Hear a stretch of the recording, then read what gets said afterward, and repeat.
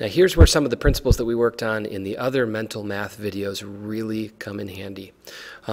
We're going to use the strategy subtract 10, then add the extra ones to do the problem 62 minus 8.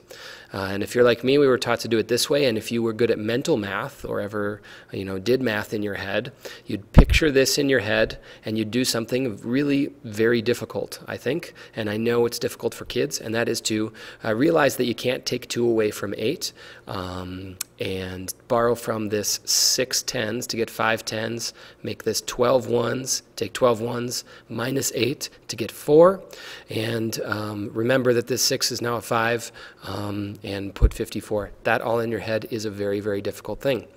This can look really complicated, but I think what you'll find is that this is a lot more conceptually friendly strategy to use when you're doing math in your head. So let's take a look at what we're doing. Let's ignore this for just a second and concentrate just on our manipulatives down here. I've built the number 62, 1, 2, 3, 4, 5, 6 tens and 2 ones, and I'm going to take away 8. And the most obvious thing here is that I don't have 8 ones to take away. I've got all these ones that are hidden in my tens. I could borrow from it like I would over here. But this strategy says, well, take away in, again we say tens are easy, so use them whenever we can. And we're going to say, instead of taking away 8, what I'm going to do, because it's so easy, is just take away a 10. So I started with 62, and now I've got 52. But I wasn't supposed to take away 10. I was only supposed to take away 8. So what I have to do is add 2 more back in.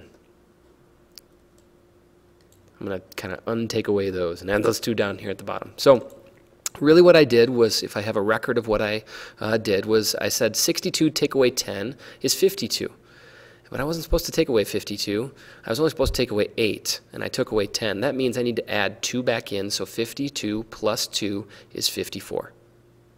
And if we were to count up all these, I'd have 1, 2, 3, 4, 5 tens, 1, 2, and then 3, 4 in my ones here, 54. All right, so that's a little bit about this strategy.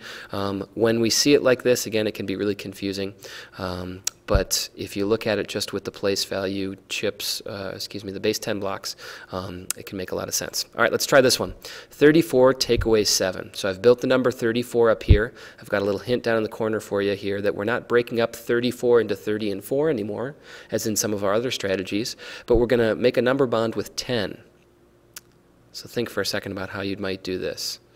Remember, we're doing the take away the tens and then kind of adjust or add them back in strategy. So really what we're going to do is say, instead of taking away 7, I'm going to take away 10.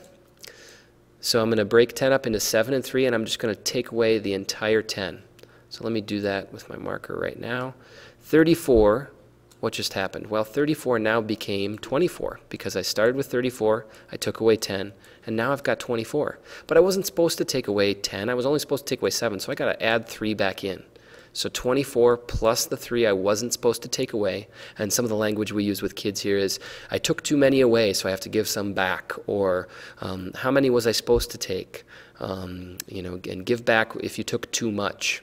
Remember, subtraction is an action. It's actually taking something away. So if we took too much, we've got to add it back in to make it fair, or to even it up, or to make it correct. Any of this is appropriate language to use with the kids. So when we add those 3 back in to make it right, because we took too many, we're going to get 27.